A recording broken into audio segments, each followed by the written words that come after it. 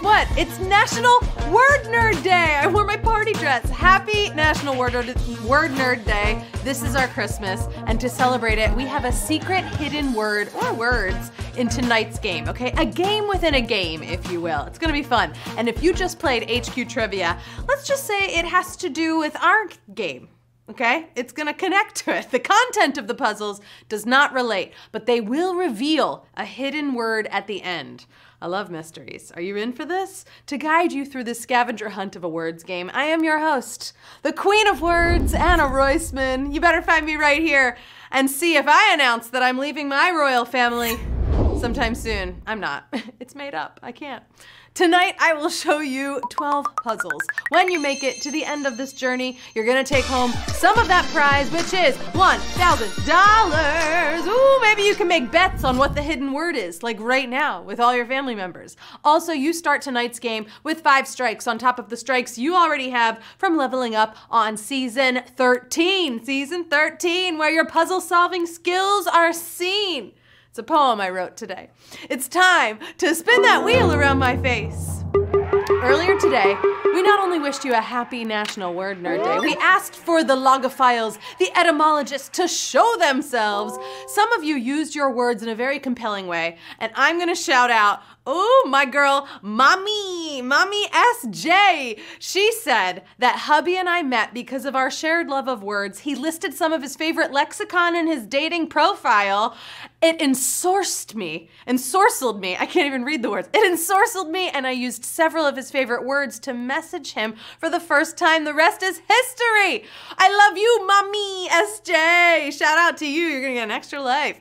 Also, if you feel like shopping for an extra life or a super spin, you gotta go to the HQ shop and go and get one. You can buy them right now. That's so cool. That's very new, very posh for 2020. Right now, though, it is time for the first puzzle of the night. The faster you solve, the more points you will earn. Some of you will become a famous word nerd tonight.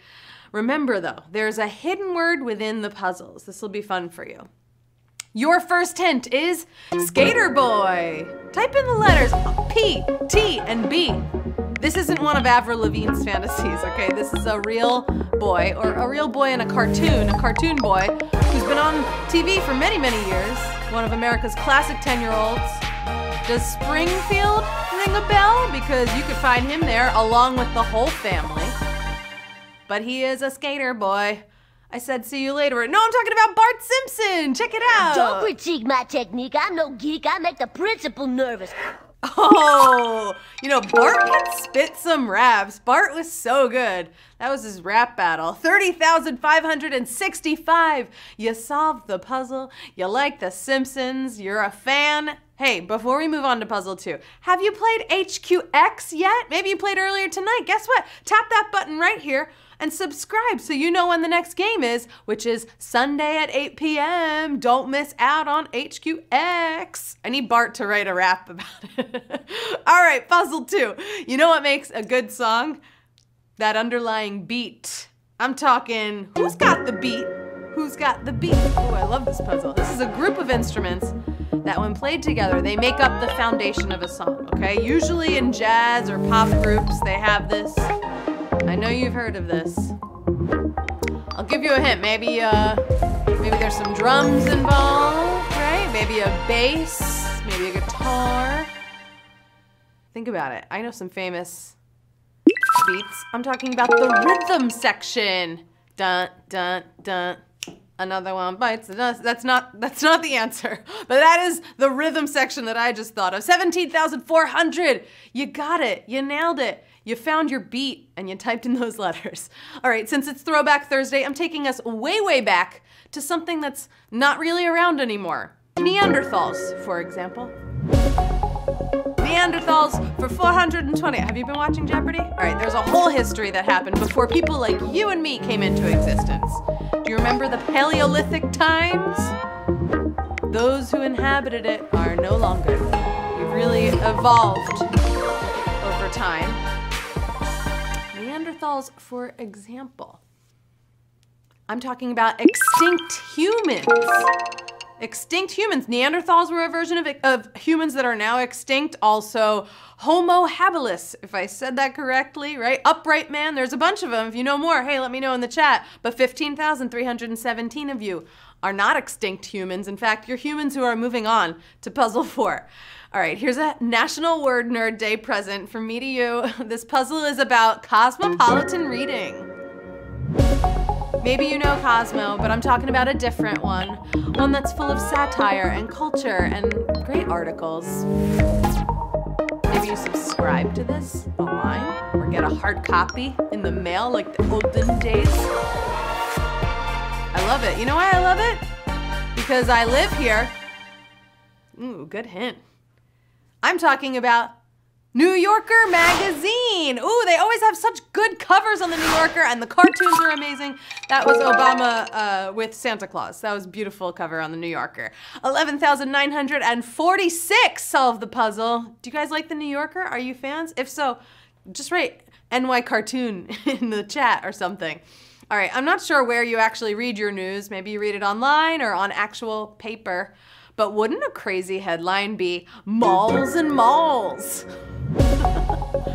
It's also your hint, but it could be a scary story.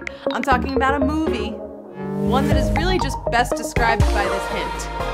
It's been made a few times. It's been made, it's been remade, it's pretty frightening. There's also a parody version of this.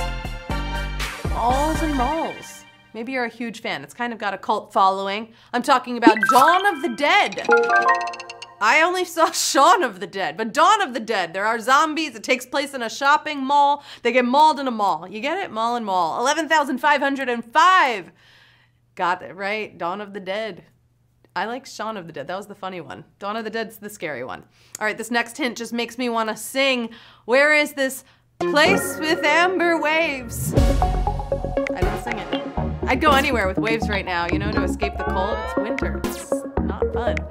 This is reminiscent of a popular tune. You've probably heard it before at major events, or maybe in your elementary school classrooms or assemblies. It's a classic. I know you know. I'm talking about the title of a song, and obviously it's America the Beautiful. Here she is. Here's my girl. Oh, beautiful. For spacious skies, for amber waves of grain.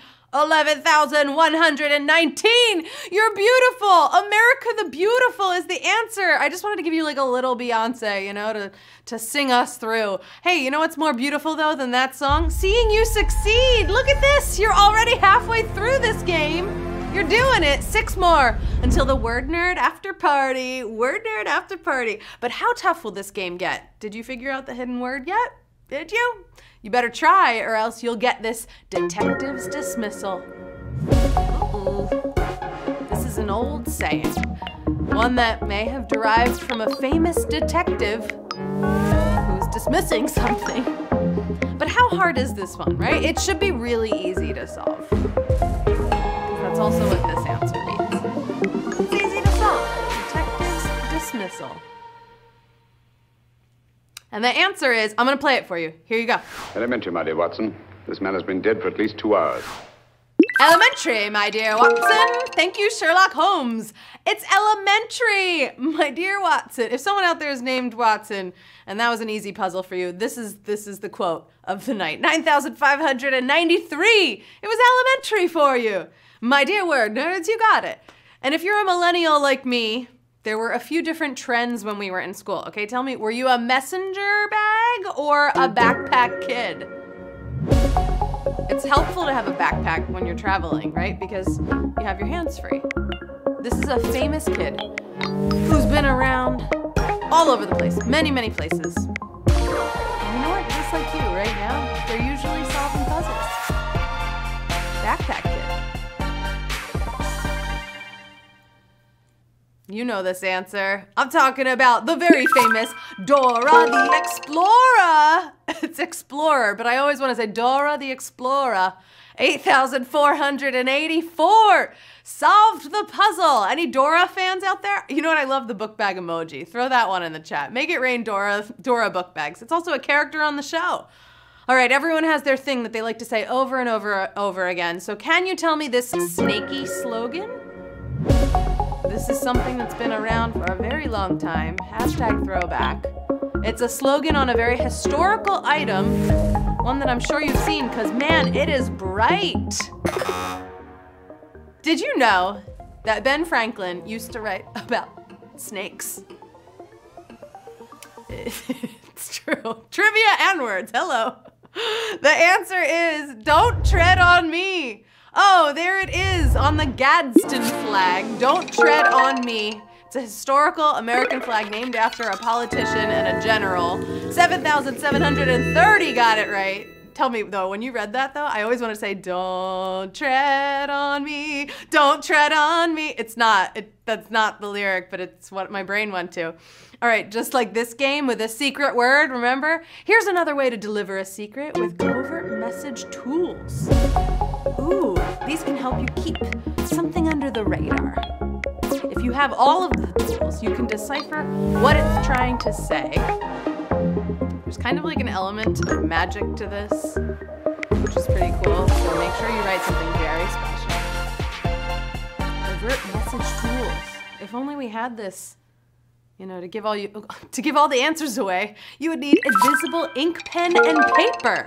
Could you imagine if I had invisible ink, pen, and paper and I wrote down all of the answers to tonight's game and like put it on Twitter and you had the right glasses or goggles to see it? I don't know, I'm just thinking of the future here. 7,087!